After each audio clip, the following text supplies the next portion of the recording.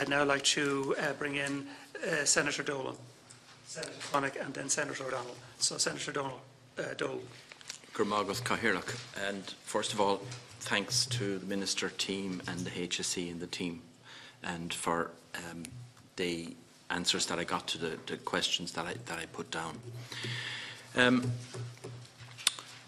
I had 4 questions. The first thing I want to say is to commend the Department of Health. I think, sadly, you're the only department that I have seen so far that has mentioned the public sector duty in relation to in your statement of strategy, and I think that's quite critical.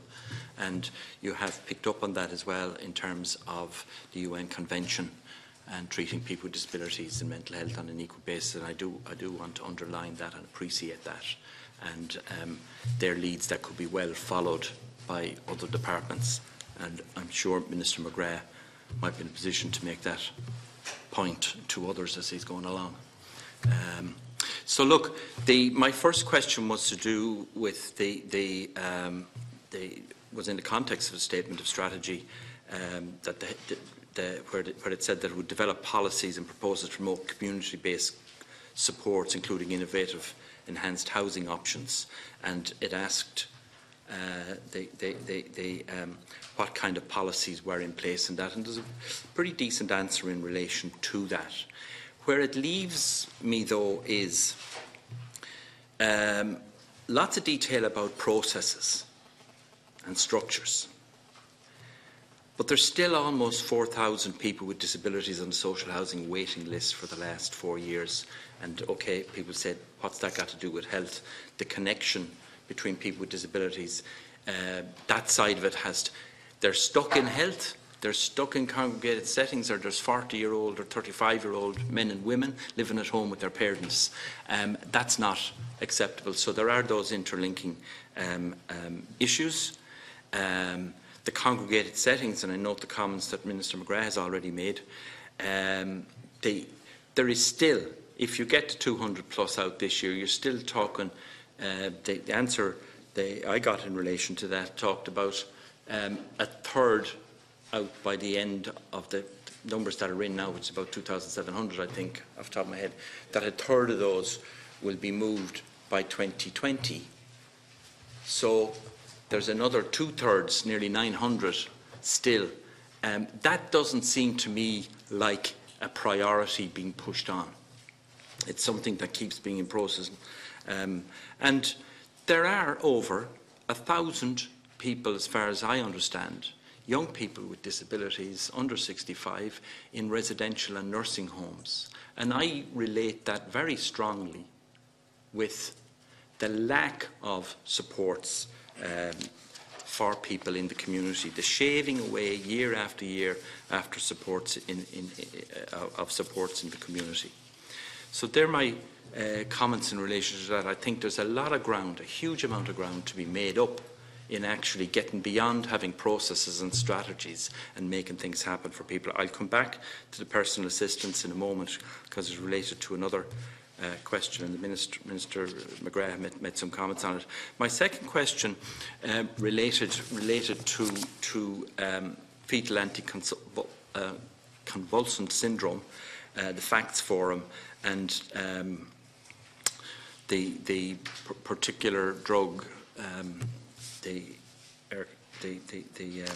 going to mispronounce it now. Valproate, isn't that it? Yes. And can the Minister and HSE outline what has been done to enhance diagnostic process, standard operating procedures with the HSE, and please outline what's been done to improve patient safety warnings and adequate implementation of the European Medical Agency's ruling of 2014. Look, I want to be quite sensitive in talking about this because, and measured. Parents invest all of their emotion and all of their love in their children. There's no big deal about that. That is a fact. And they probably don't realise how much emotion and love they have until they have to deal with difficult issues. And this is one of these. We've mentioned already some other issues this afternoon. Yes, you have given a helpful response here, but for me, it is still short on things like good governance and good practice, or I'm not convinced that we have got to that point.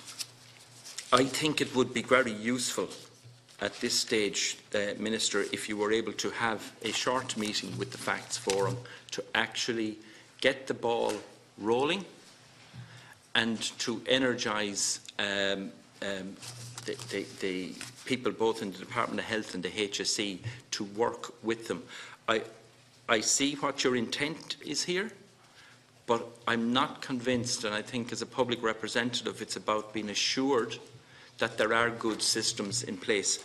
And just making a reference, one of the results, one of the conditions that can be caused as a result of the prescribing of this for women who have epilepsy is actually neural tube defects, quite a number of other things, but it's just a coincidence it's already been mentioned. The response is it acknowledges very strongly in that first paragraph what's required. That goes on and states that the HSE is aware of the issues. But I think then when we get on into the bullet points, and particularly come on towards that final piece in terms of monitoring the effectiveness of the communications and follow-up, I feel the language there is so much could be urged, could be repeated, consideration of an opportunity to conduct such collaboration could. I'm not getting a sense of urgency. Maybe it's the way it's written, but I'm not getting a sense of urgency. And I want to say this. A child born today, and it's thanks to our health services, has 60, 70, 80, 90 and maybe 100 years of life ahead of them. For these children and others, that could be 100 years or 80 years of disability life years. It's 60 for their parents, give or take. So there's a lot. It's not like those codgers here who may have 3, 4 or 5 years on average at the end of our lifespan. This is a big ticket item for a lot of people, and to make sure that we can cut it off as quickly as possible. The European, the FACS Forum would estimate that there could be, over a 30-year period, 270 to 360 children with developmental problems called by Valproate. 100 children with malformations at birth, such as neural tube defects, cleft palate, etc., etc. The Department of Clinical Genetics in Our Lady's, Professor Andrew Green, has a database that indicates that there are 43 children with this diagnosis of FACS at the moment. So, look, I could go on about this, but I think it would be really helpful to have a short meeting with this group, and they have they've obviously parents involved in it, but there's organisations, a number of organisations who can practically help in moving on the messages, the toolkits, and the whatever. So that would be quite helpful if that was possible. I want to move on to the question of the personal assistance. I had said before the last part of the review that personal assistance hours are particularly crucial to enabling people with disabilities to live independent lives. And yet there was no explicit reference made to personal assistance in the statements of strategy. There were strong commitments made to independent living, which I'm very pleased to hear about.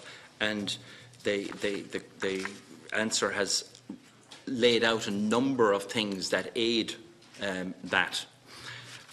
This brings me to, and in the information I was given, which is quite helpful, there's a division between the personal assistance hours and the home supports. And I'm really very pleased to see that, because when I was a member of the Eastern Regional Health Authority 15 years ago, we were getting reports that just bundled everything.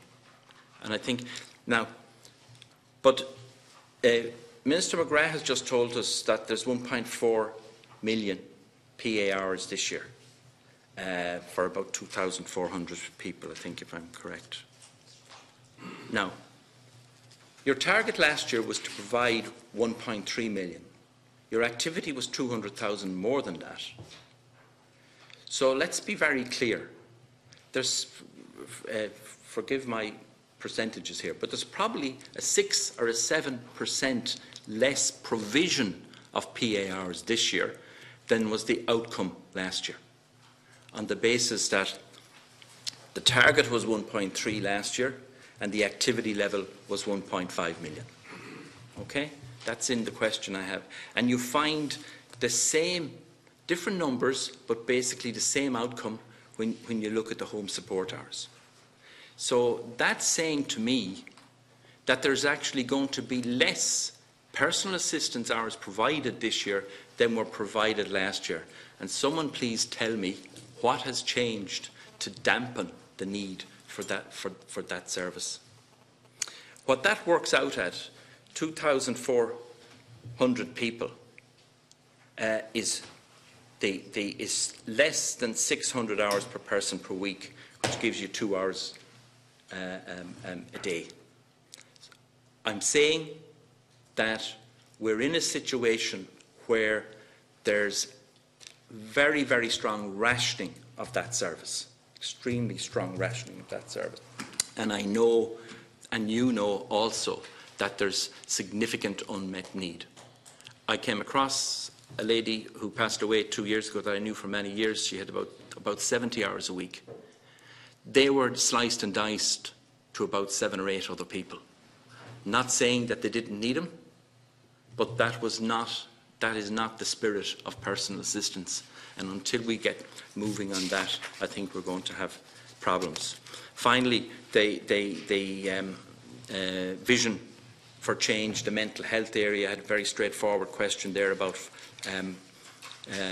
funding. It's come to the end of its 10 years. It's been a difficult period.